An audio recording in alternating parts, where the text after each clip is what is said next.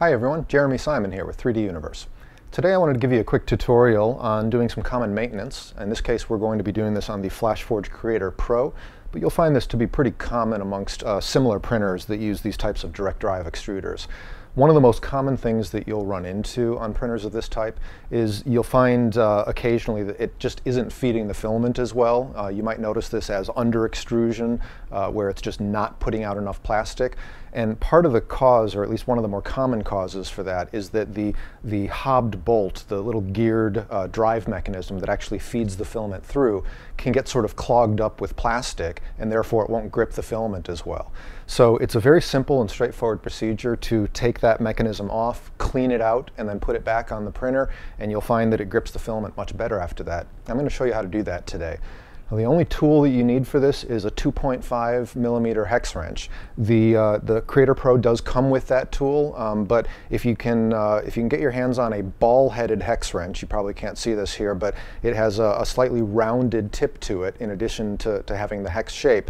It makes it a lot easier in working with these printers because it allows you to have the tool at an angle of up to I think about 20–25% and still be able to get some good torque on it. So nice ball-headed 2.5mm hex wrench, or the one that came with the printer. It's the only tool that you need. And with that, we'll go ahead and get started. I've got the printer turned off, I've got the filament unloaded from the printer, and we're going to go ahead and remove two of these screws here. I'm going to bring in for a close-up to show you that. Okay, so all we're going to do here is we're going to go ahead and remove these two M3 type screws in the front here. One on the lower left and one on the lower right of the fan. I'm doing the right extruder in this case. The procedure would be exactly the same for the left extruder, of course. So all you have to do is pull them out partially until they feel loose, and then this whole front part with the fan and the heat sink mechanism is going to slide right out. You got to make sure you have enough slack in your cables here, and that comes apart. And it's easiest if you try to keep this assembly together. If not, you can put it back when you're done. But what you have here is the fan, followed by a couple of plastic spacers, followed by this metal heat sink.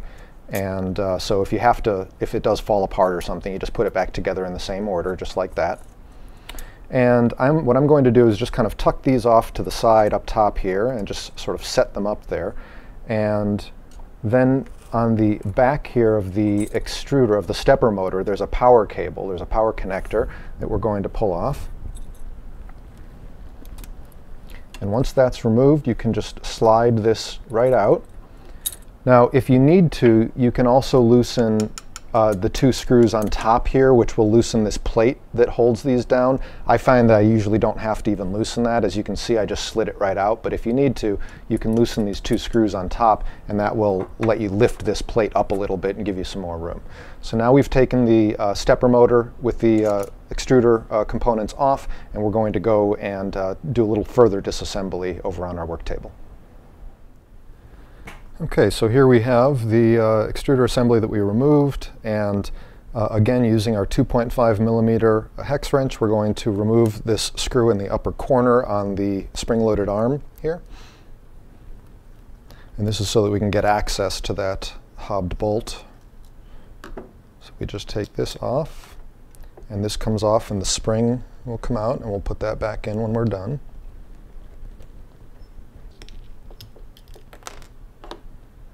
And there's a little sleeve there that goes in that'll come out when you take that off. But that's it, just that one part comes off, and now we have open access to that little hobbed bolt in there.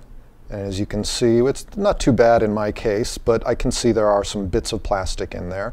So I use a couple of different tools. I use a fine wire brush to clean it out, and then I also have a sort of I guess it's like a dental pick, something that's got a really nice point that you can use to scrape out these individual channels. So I'll just use the wire brush first, give it a good overall cleaning. You can turn it with your thumb as you go, so you can get all the way around it. And in this case, it's not caked in there too bad. I wouldn't even necessarily need to use that other tool. The brush is doing a fine job, but that won't always be the case. When it gets sometimes it gets really gooped up in here, and you'll have to, again, get out something pointy. You can use something like this, or even a a straight edge razor blade can be used, and you can just use the point to scrape out these channels. And you can just go all the way around, turning it as you go. But at this point, mine is looking pretty clean.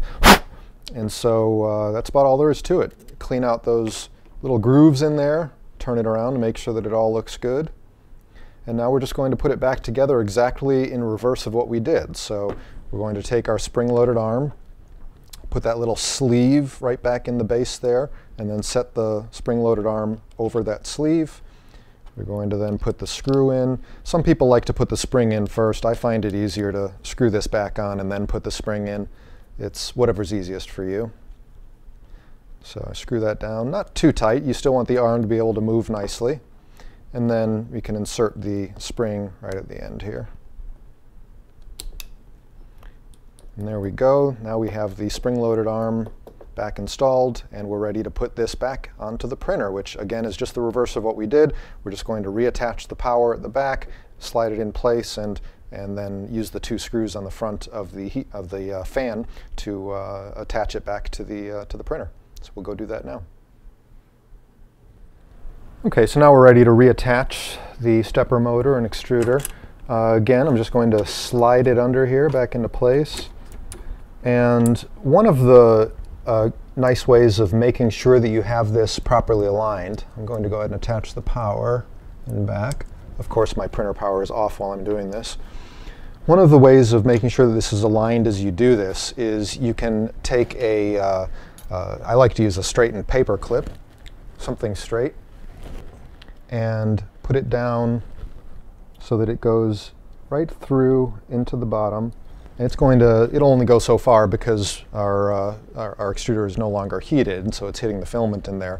But by doing this, we make sure that that aligns the hole in where the filament feeds through with the hole down here in the actual the heated the block in the hot end. So we're going to go ahead now and reattach the fan and the power sink. Again, if this happened to fall apart on you, it goes back together just like you see here, with the fan first, then the two plastic spacers, and then the heat sink with the fins facing outward, and then the two screws hold it all together. Those two screws go right in down here in the metal block. I'm going to go ahead and line those up now. And then using your 2.5 millimeter wrench, you can tighten these up.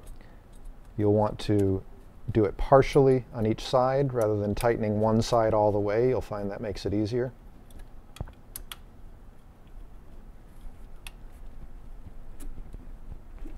And there we go.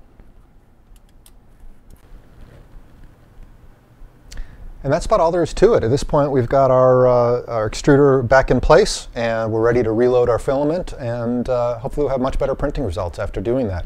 This is something you shouldn't have to do too often, but every now and then it's definitely going to be helpful, especially if, like you said, you're having under-extrusion issues. This is the first thing you'd want to check. Hope this was helpful for all of you. Thanks for watching. Bye-bye.